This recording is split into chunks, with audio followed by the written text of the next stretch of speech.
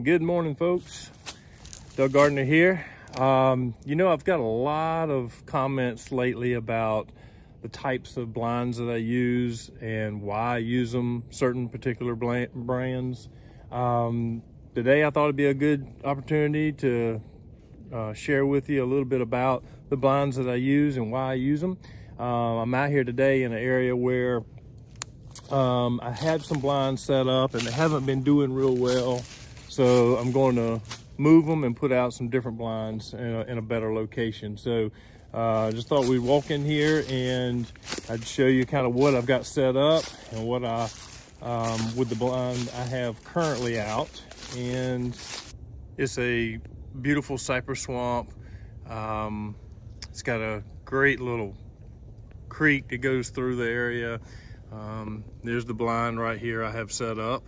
And originally I was thinking that I'd have some white-tailed deer using this area and crossing the stream and get some good footage. I'm working on a documentary about white-tailed deer and climate change and kind of the different habitats. And this area is a floodplain off of the Pocataligo swamp, and this is the Pocataligo River, and it is almost completely fed by rainwater. I mean, the levels of water fluctuate depending on the amount of rain that we get in the area and north of here.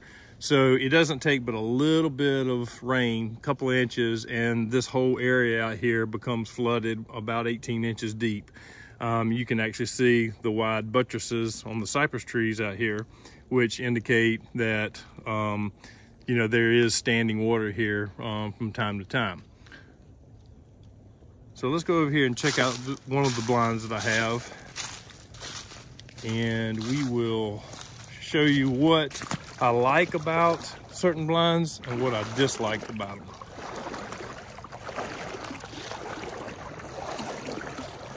Beautiful little sandy bottom stream. I haven't got the footage I want yet of some whitetails crossing this.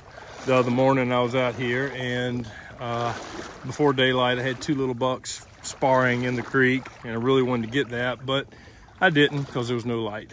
Anyway, this is one blind that I have, and this is your inexpensive pop-up blind, ground blind. They're manufactured for deer hunting out of, and some of the pluses are they're inexpensive, they're lightweight, they fold up fairly small, easy to set up, and we'll go around the other side.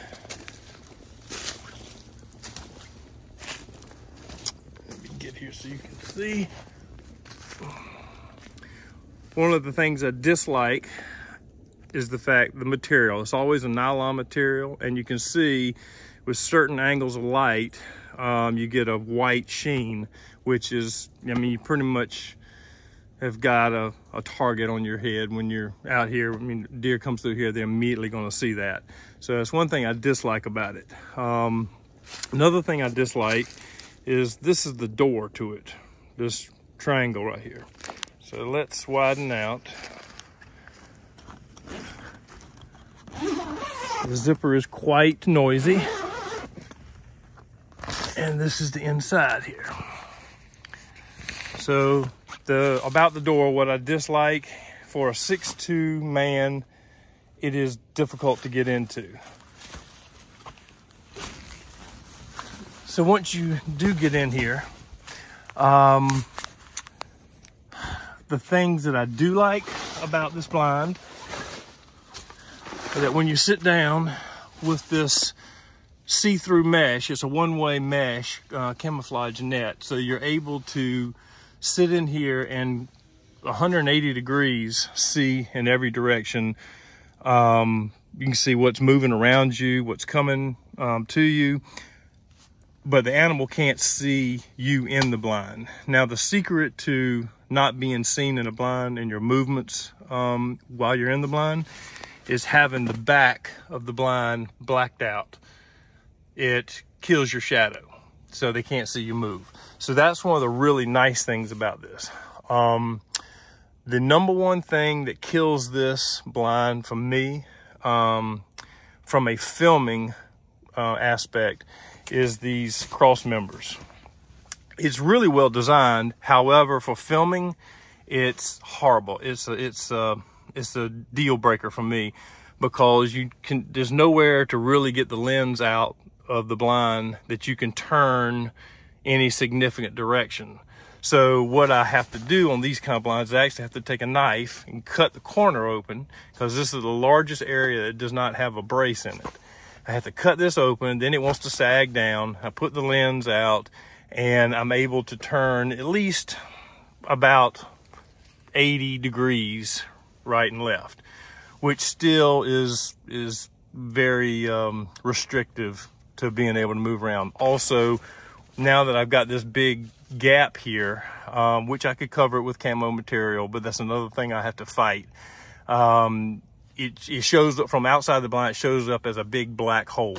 And black and white are key things that animals key on. They key on contrast. Contrast stands out to the eye faster than anything else. That and different types of pattern designs. So this is some of the things I don't like about it. Also, I have to cut the bottom of the blind in order to get my third tripod leg out of the blind, so that I can move the tripod far enough forward that the lens will actually get outside of the blind.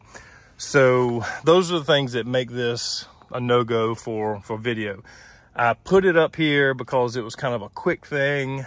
I needed somewhere to sit, and my other blinds were out in other locations. So, but I've decided, after sitting here for about 40 hours over a 5-day period, I just have not seen enough activity to warrant keeping this blind in here and actually staying in this particular location. Now, it's been great for raccoons and otters. Otters swim up and down the stream constantly, but that's not really what I'm going after. If I get to the point that I need otter footage and raccoon footage, then I will come back here, reset a different blind, and specifically set up for that, and maybe even get down, put the blind in the shallow creek, so that I can be eye level to otters as they're swimming up and down or catching fish or that kind of thing. The other thing too is being down low to the water. The raccoons always hunt and fish along the edge of the water, so they're low to the water as well. So you always want to be eye level to your subject, or as close to eye level as you can. You don't want to shoot down on them. That's the last thing you want to do. But anyway, so that is this blind in a nutshell. What things I like about it, things I dislike. I'm going to show you, we're going to go to another location that I'm going to reset up at. I'm going to put another blind out that I had custom built years ago. And it works for both photography as well as video cameras. Now, one thing I will say, in this particular blind, if you're just shooting photographs, and especially if you're hand holding your camera and you don't need a tripod, this is an excellent option for you, because you can, ease your camera out of this hole, any of the small holes that are already designed in this, like this little zipper window here, you can get the camera out pretty easy and pretty quietly. But for video, the equipment is so big, so heavy, so cumbersome that it's impossible to pull it out and move it to another window. By that time, you've made all kind of noise and movement and your subject's gone. So for video, this is a no-go. For still photography, it's great. And it's a cheap option. I say cheap, everything's relative, right? So this is kind of the new design. Everybody's going to this X brace type blind because it pops up pretty easy and it's pretty roomy. It's actually very roomy. And they run, you can get them as cheap as $100 and as expensive as $250, I think. So I think this one came off of Amazon for around $120. So anyway, let's go, and I'll tear this blind down and we will move to another location.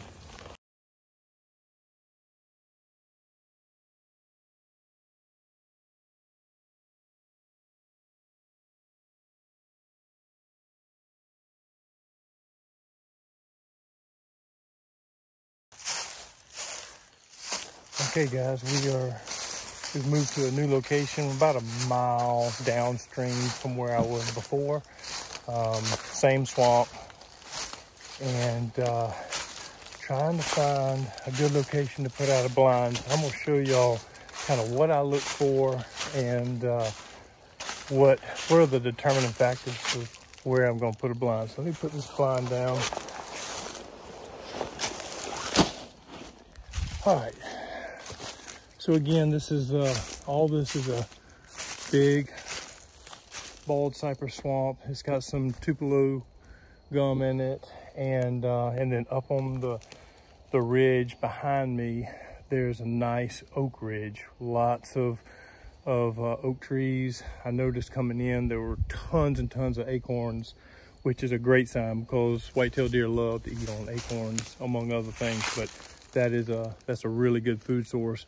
So that puts me kind of in a good area. Food, cover, water are the keys to finding a good location. So anyway, this is what we got. I'll turn the camera around and show you. Again, the swamp is dry right now.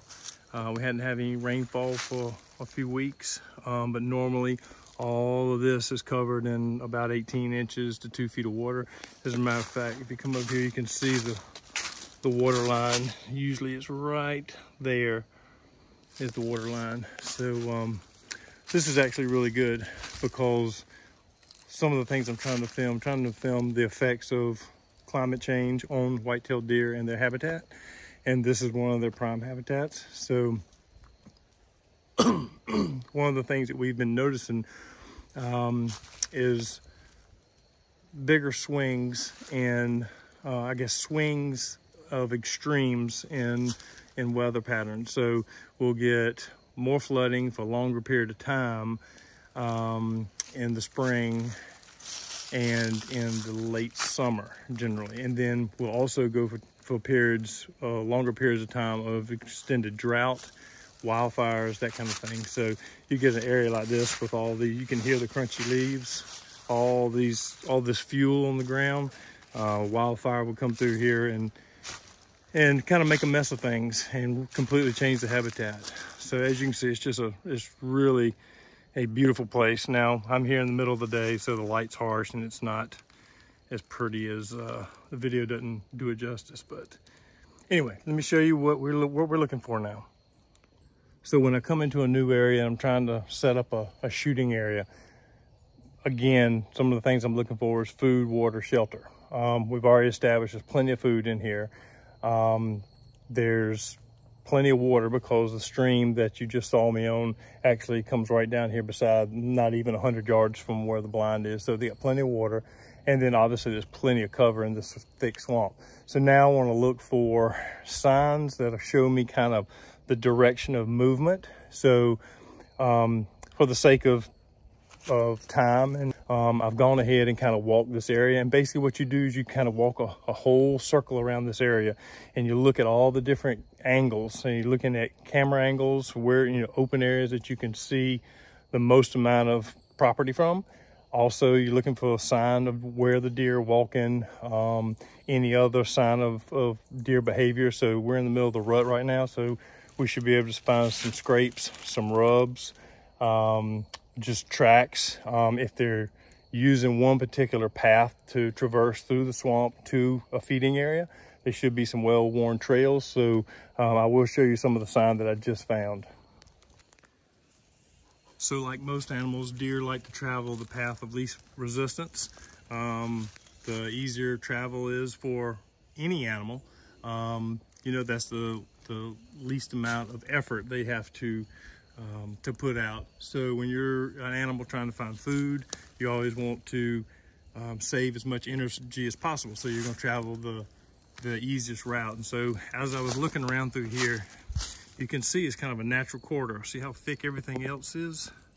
But if you look around here, this kind of got my attention, this natural corridor that goes through here. And as I started walking and looking, I don't know if the camera will pick it up, but there's a pretty worn path right here. And it goes right on through. I mean, they've almost got it muddy right here. And it goes all the way up through here. You can still see it right here. Lots of tracks. And then it kind of goes up, but it also splits off and goes this way. So let's see what's over here. There's a lot of tracks. With the leaves, it's very difficult to see all the tracks, but this is really eating up the tracks. Tracks here. Tracks are getting really heavy. Right in here. And then you get here and it's pretty obvious. Lots of tracks. All this little bottom, it looks like it's been holding water. So there's a lot of tracks in here. So this is pretty good. There's an old tram road here. You can see how it's elevated. Also, it's much greener up there than anywhere else. And these tram roads, you'll find them in a lot of swamps. Many years ago, a lot of these swamps were logged, much like this one, back in the 40s and 50s, I think it was. Anyway, these tram roads are built so heavy equipment can actually get on dry ground and go through to access areas to cut. So now that they don't use those anymore, a lot of these tram roads have breaks cut in them, like this area right here. You see there's a big break, and it starts back over here. That way the swamp is allowed to flow naturally, and everything kind of reverts back to its natural state. So with that said, it looks like, based on the tracks I'm seeing and these trails, it looks like they're following these tram roads throughout the swamp, and then where there's a break in the tram road, they're getting off and kind of fanning out in both directions of the swamp. So this is almost like a convergence area, which is a great thing. And if I can set up a good blind location right here, I think we'll have much better success than we did before. The other thing too is all the tracks are kind of going in the direction of this oak ridge that I was telling you about, where there's all the acorns at. So it's a food source up there. All right, well, let's pop up a blind. Today I'm actually putting up my favorite blind. It's a blind that I had custom built years ago, based on all the things that I find wrong with other blinds, and things that I kind of wish I had in a blind. And so there's a guy up in Michigan, I don't remember his name, but the name of his business is Lucky's HuntingBlinds.com, and he custom builds anything and everything you want. Now it's a little pricey, but I've got everything in a blind that I actually want. So I'm gonna pop up a blind in this general area so I can see these tram roads. I can see all the open area in front of me. I have a maximum amount of open areas to actually see the deer kind of traversing through the swamp. So I'm gonna pop up a blind, and then I'll show you all about it.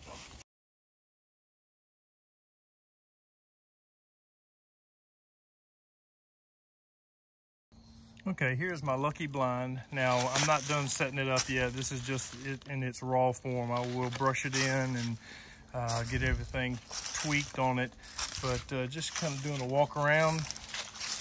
The design is based on, I guess the structure, the inside structure of the design is based on Leonard Rue's old design. He called it the Rue blind, and he had a really great design, and to be honest with you, nobody has really beaten that design over the years. He was kind of, if you don't know who Leonard Rue was, he's the godfather of nature photography.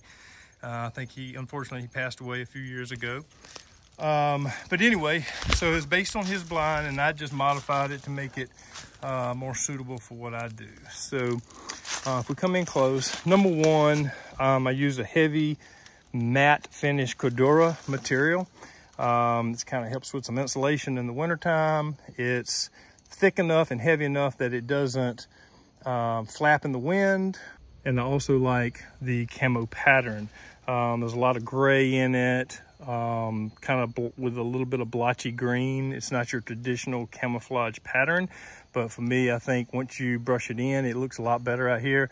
You see, you got a lot of trees that are various shades of gray, like this, and then you know, these trees out here are a little bit lighter gray, and so it varies from light to dark.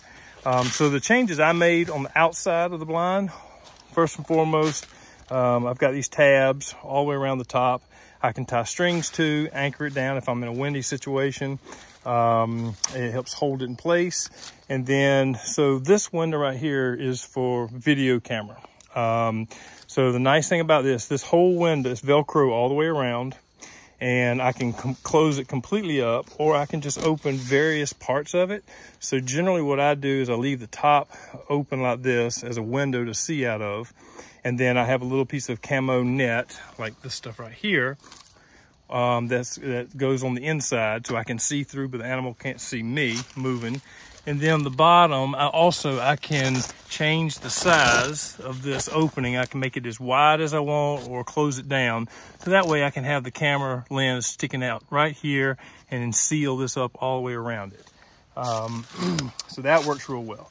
For photography purposes, let me get my shadow out. If you wanted to do still photography, it's got a nice snoot made out of a very soft material that doesn't move and rustle when you move the lens around. This bungee cord cinches down around the end of the lens so you can move quietly and they can't see your hands moving. When I'm not using it, I just tuck it in. All the way around the top, right at eye level when I'm sitting in the chair, I have these windows, these one-way mesh windows, which can be completely closed up from the inside and blacked out. And I don't know if you can see in here, but all the material has black backing to it, black waterproof backing. So the blind is 100% waterproof.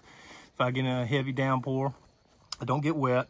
But the black back, like I was telling you earlier, kills your shadow movement. So if the animal does see you through here, they can't see your shadow moving against the background. Whereas if you had backlight coming through, they would easily be able to see any little movements you make. So if we come on around, also I have these little strings sewn into the material, and they're everywhere. They're all over it. So what we use to do this is we'll take brush, and I'm just using the stick for an example. You lay it on top here, and you just tie it on, and it easily ties and unties. And that way all your brush is now strapped to the blind. It doesn't fall over, and that works really well. So let me open it up and show you the inside. All right, so I have a vertical zipper, comes from the bottom all the way to the top. And because it's on a pivoting point up here, the blind can open all the way up, and I can just walk right in. I don't have to crouch down to my knees to get in the blind. So this is what the inside looks like. Again, these flaps go up, and you know, I can seal off the whole inside of the blind completely. Can seal the front off completely with Velcro, and accessory pockets all throughout so that I can put, you know, batteries, whatever, snacks, whatever I need to keep without putting them on the ground. And then on every side of the blind, there is a Velcro strip right here. And I don't know if I can do this one-handed. Anyway, you get the point. You open this Velcro, and the flap comes open, and you can put a tripod leg completely out, allowing you to get the camera right up to the edge of the blind. That's one of the big problems with other blinds. The other thing is that if I want to shoot ground level, I can now open these flaps, put the camera on the ground, and shoot ground level to my subject. So that is it in a nutshell. That's a little bit about the blind. And again, this is designed by me, but I had Lucky's huntingblinds.com make it for me, and I'll give you a link in the description to his business. This is my favorite blind out of everything I've ever built, and I've built lots of blinds. So this one seems to work pretty good for me. Another thing, when you are setting up blinds, especially in a heavily forested area like this, and you're trying to maximize the coverage, so you can see as much as you can possibly see from one location. Again, when you're in the blind, it's very, very hard to move a tripod, to move a camera to the other side of the blind. So you want to be able to swing as far as you can, can actually swing and actually have open shooting lanes. So as you stand here, before you put the blind up, just take your time, walk the whole area, and kind of look back towards the area you think the animal is going to be traveling, and look for those openings that you can get the most amount of clear shooting lanes. Now, one key thing, don't put your blind right up on top of where they're going to be moving through. I've decided to move off about 50 yards because the shot that I don't want solely tight shots of white-tailed deer.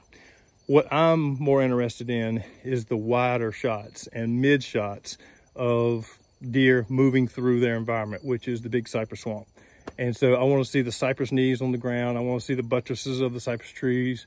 In some instances, I'm gonna widen out, get the canopy and all that kind of good stuff. So I don't want to be right on top of them. If you're right on top of where they normally travel, they're going to bust you. Their nose, their eyes, and their hearing is unbelievable. And you know, if you bust them, or they bust you rather, then you might as well pack everything else and go home. And every time you do bust them, they get educated, and so they know tomorrow when you come back in here, we had a negative experience when we came through here earlier, so we're gonna go a different route. So don't always crowd the animal. Give it plenty of room to act natural, and if by doing that, you'll actually have a lot more success. So now I'm gonna go ahead and brush in the blind, finish everything up, and check my shooting lanes, and get this ready to go. And then I'm gonna let it sit for about a week. I'm not gonna come in here for a week, let the animals get used to it, let them get used to new smells, that kind of thing. And we'll see what happens.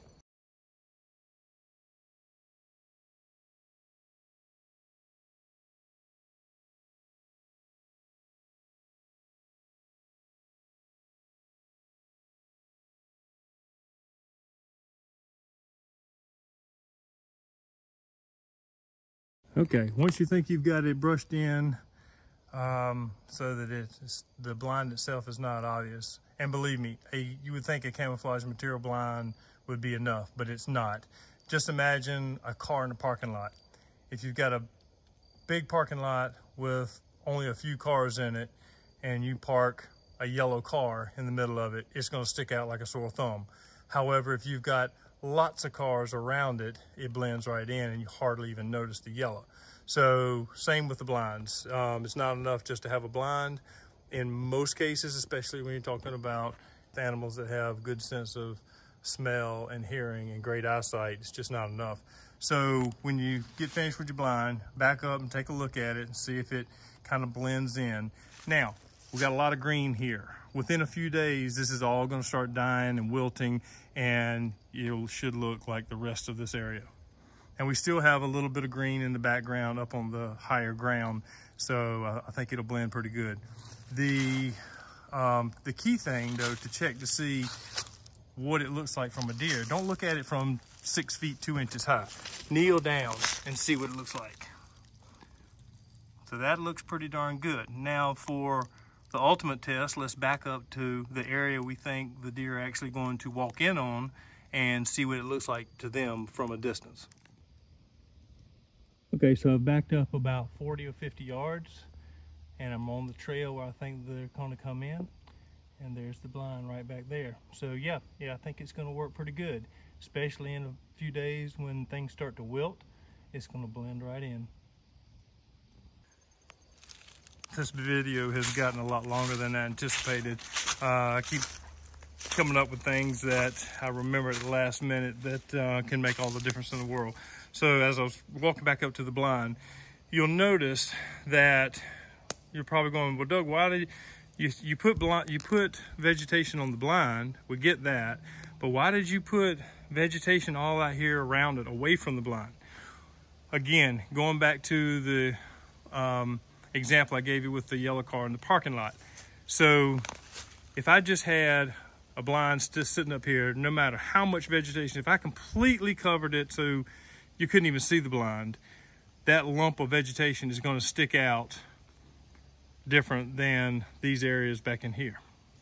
So this vegetation, all this vegetation came from this surrounding area. So all of this is naturally here. The deer are naturally accustomed to seeing it. So I brought some vegetation and stuck it out kind of around it to kind of help the whole thing blend into the scene. That way it looks more natural. All right, so we only have a couple more things we need to do. One of the most critical things that I do when I'm setting up for a new location is the best piece of equipment that I have. It is a small, inexpensive trail camera. It's used for hunting and a variety of other things.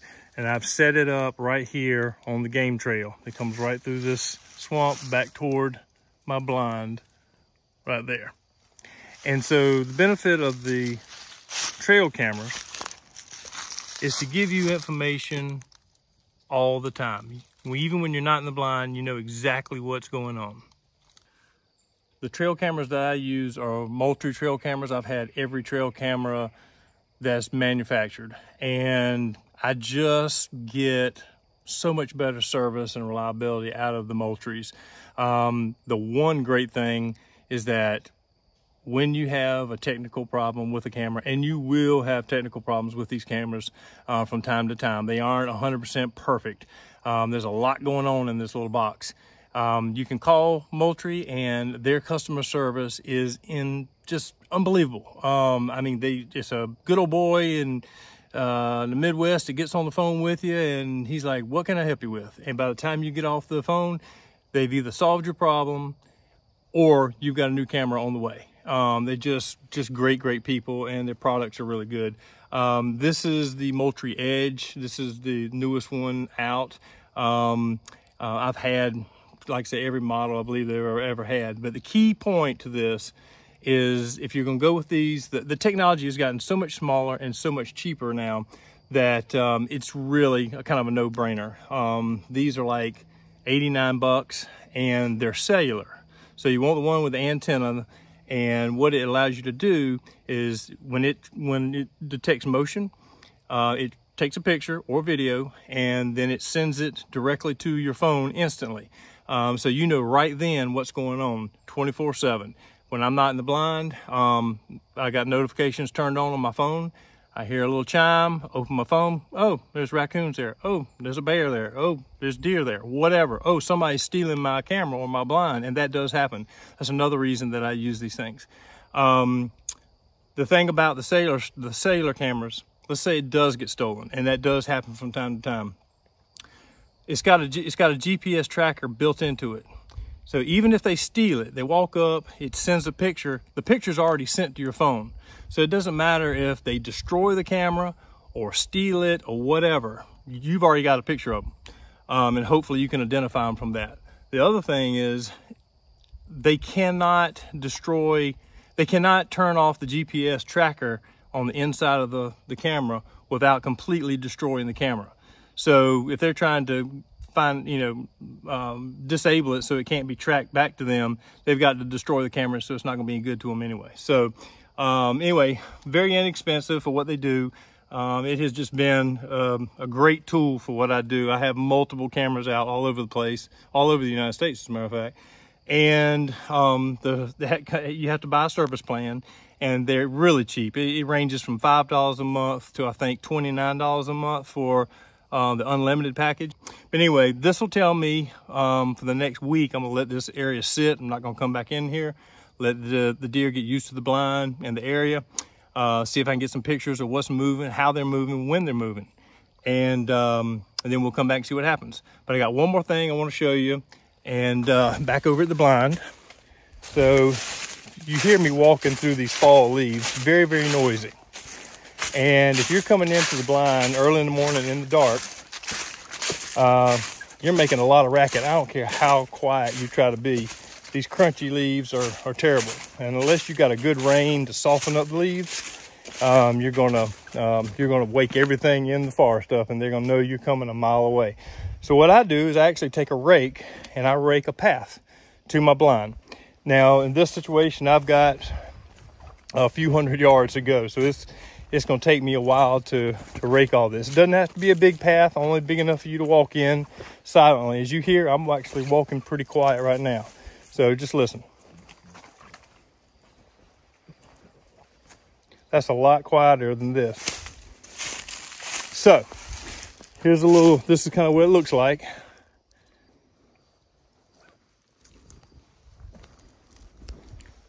And I just make me a nice quiet path to slip in here right up to the back of the blind. I also take the rake and I rake out all the leaves and stuff on the inside of the blind, because when you're sitting in there and you need to move around or something's in front of you, you need to reposition a little bit, your feet aren't rustling leaves. So another key point. All right, guys, well, that's all I've got for today. Sorry the video went so long. Sorry it's so kind of ghetto looking, shaky I'm just doing this on the iPhone. I was out here messing around, putting up, moving a blind, and I said, you know what? People have been asking about this, so I'm gonna put a little video out. So here you go. I appreciate all your support, and we're gonna let this rest a few days and we'll come back in, and if I get some good video from this setup, I'll be glad to share it with you. All right, have a great day.